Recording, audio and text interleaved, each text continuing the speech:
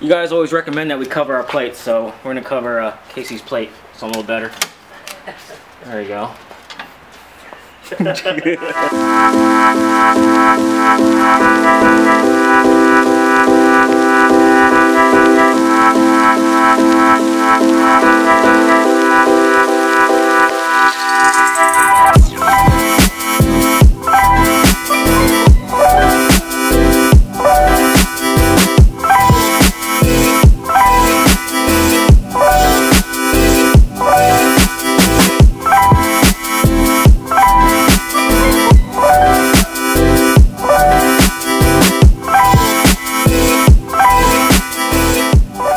Holy shit, I just smoked the shit out of my garage.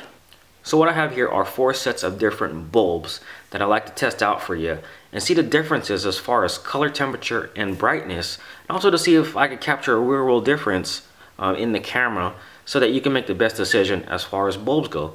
Now these bulbs range from different prices. These are around 40 bucks, these are around 75 bucks, these are around 100 bucks, and these are now discontinued. They were over $100 when they first came out.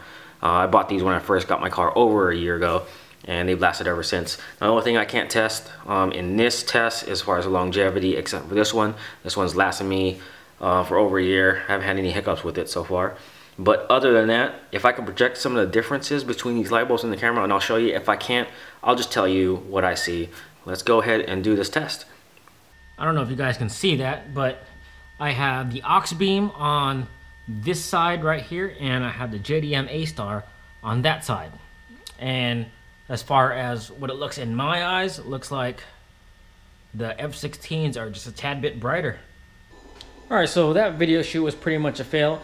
You won't be able to tell anything on camera as much, but so far I can tell you which one is the brightest, and you can see right here. So far the brightest and cleanest looking light is right here, which is the Auxbeam, the F16s. The next close second is the JDM Astars. After the JDM Astars, I tried this, was the OLMs. And coming in last, but still puts out good light, is the bulbs put out by SubieLED. I took these signal LEDs off the wife's Impreza. She's probably gonna get pissed, but oh well. And I just wrapped them in gloss black vinyl, as you can see. Just wrapping the other mirror now. Just got done getting some drone shots with Casey and his new front lip. Also took the car down to get some shots, and then just enjoying the wonderful views that we have out here in Washington State.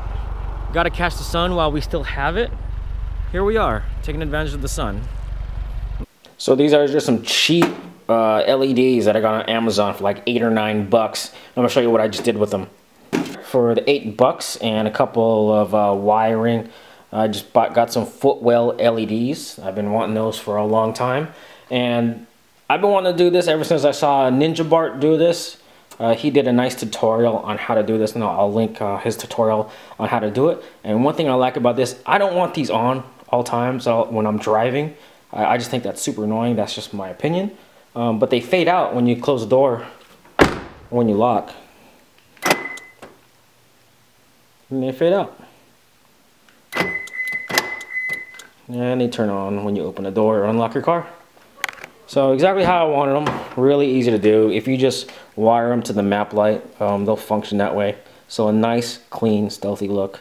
I didn't want any red or blues or greens. I just wanted a plain, white, nice, clean looking light.